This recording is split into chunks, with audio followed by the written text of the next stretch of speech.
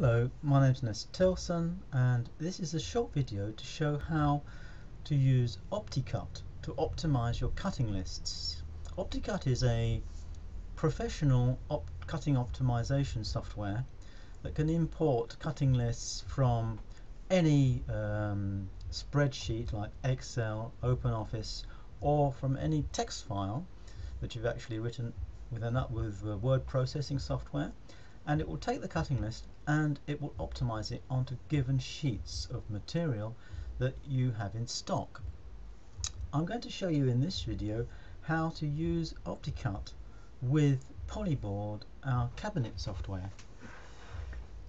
First of all, I'm going to build a project in Polyboard.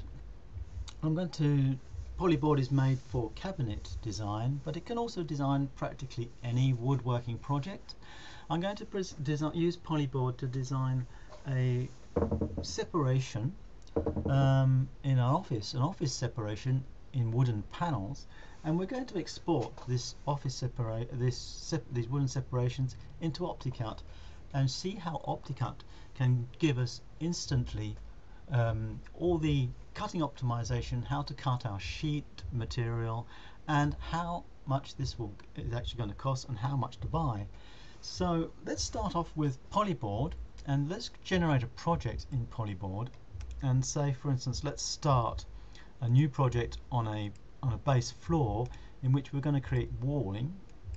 So if I create a couple of walls here, and we can see what I'm actually drawing here, and this is going to be the basis of my project. So if I look in 3D, we can see that I have actually very quickly created a 3D representation of a floor slab with some walls on it. My objective here is going to be to build a separating wall in wood and add a few doors, and that will close off this area here to make a small office. So let's just make the floor a bit more floorish, and we're going to put some tiling on the floor, just a simple texture that we can put on the floor to separate it visually from the walls.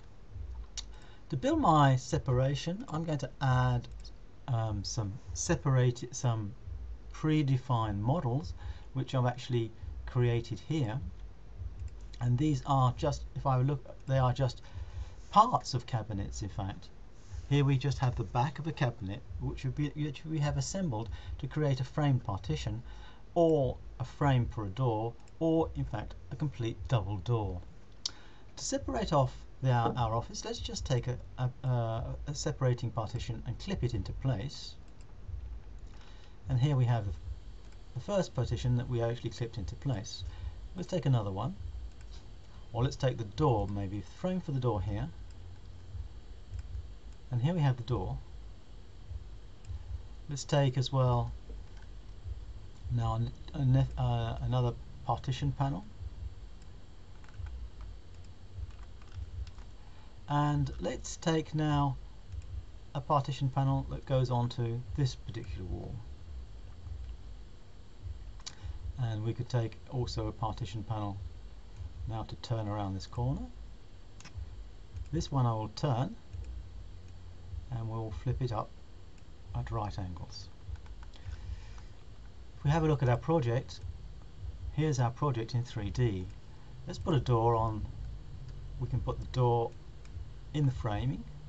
Let's put a double door into this front frame that was made for the door.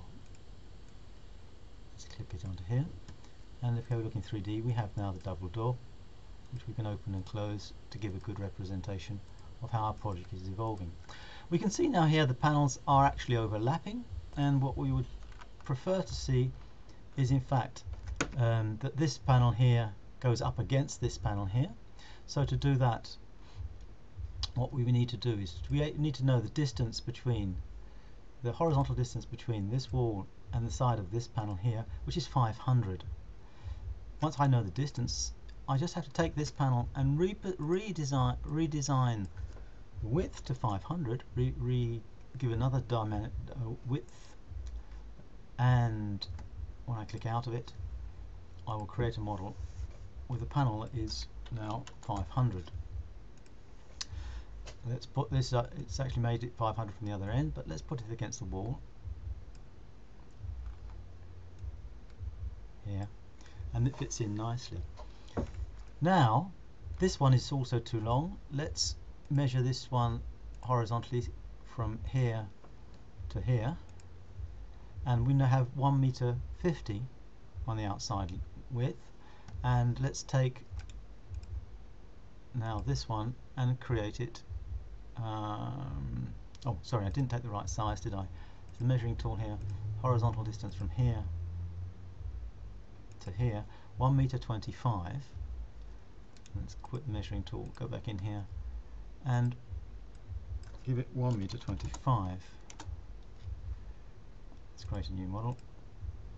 And now our project has just fitted quite well together, nicely together, and we have a series of panels that closes off this area into an office. We could add a little bit more detail to this particular project. For instance, if we said that we needed to add some furniture, we could take a bit of furniture that's actually been pre-designed in Polyboard. For instance, let's take some drawers. Let's take a couple of drawers here. The drawers are now added to the project, and these drawers can be now added to the 3D project. The actual size of the drawers is actually quite small, or the height of 600. If we have a look into the project here, it's a very small set of drawers. It's more like a bedside table, but we can just redimension and give it a decent size, so that just redimensioning the sizes so that it can be more of an office drawer. Let's give it a 500 depth, and let's just pull it out against the wall here. Put it against the wall here, and we can see now that we have the office drawers in place. We can open and close drawers and doors, and now we have quite a neat little project which we can export to OptiCut.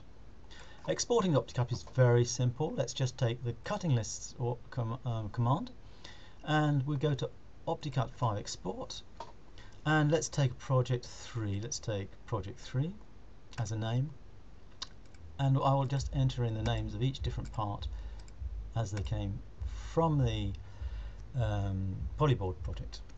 Now Polyboard has automatically opened up OptiCut, and here it has automatically opened up the optimization of all the panels that are in the project. And here we have all the panels that are in the project.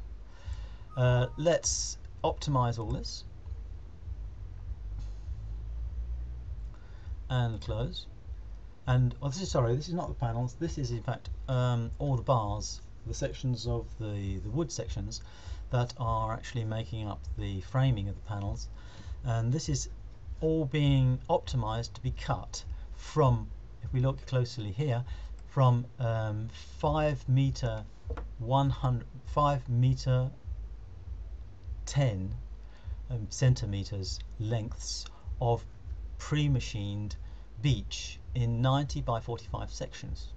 So we can see that the actual beech optimization of the bars of beech, we can see that we need of 5 meter lengths, 5 meter 100 millimeter lengths, we need 10 bars, and with the prices that we're given, the actual cost is calculated here, the cost of the bars themselves and the cost of the actual cutting list.